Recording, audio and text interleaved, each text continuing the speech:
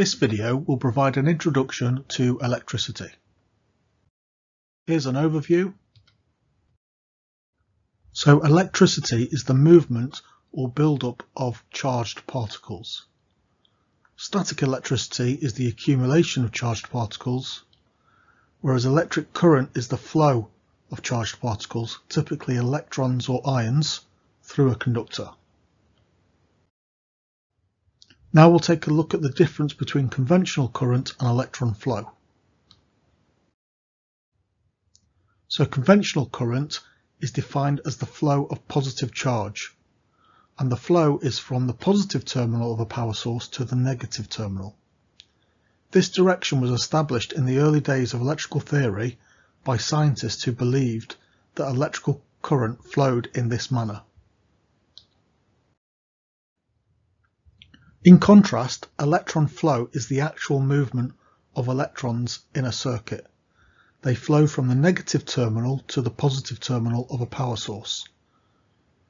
Electrons are negatively charged particles, and their movement constitutes the real flow of charge in most circuits. Now we'll take a look at the differences between direct current and alternating current. So direct current is a type of electrical current that flows in one constant direction.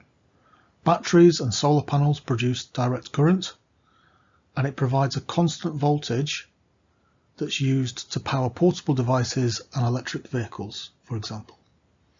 And if you look at the graph, you can see that the voltage versus time is just a constant value. Electron drift velocity is the average speed at which free electrons move through a conductor. Although electrons drift slowly, the electrical signal propagates at a significant fraction of the speed of light. For example, in copper, it's about 2/3 the speed of light that the signal will travel along the wire. This fast propagation is why electrical devices respond almost instantaneously when they're switched on. And that's in spite of the typical drift velocities being only a few millimeters per second, or around that sort of value. Moving on to alternating current, this is a type of electrical current where the direction of flow reverses periodically.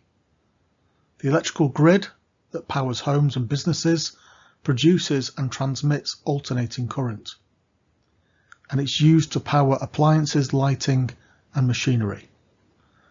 And you can see from the graph, the voltage versus time, you get this sine wave type shape.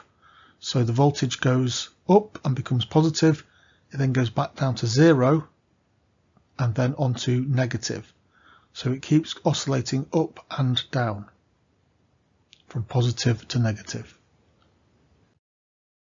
Alternating current has a frequency which is based on how many times the current changes direction per second. AC is generated by rotating a coil within a magnetic field, or vice versa. This creates a sinusoidal voltage and current waveform. Now the frequency of the AC depends on the rotational speed of the generator.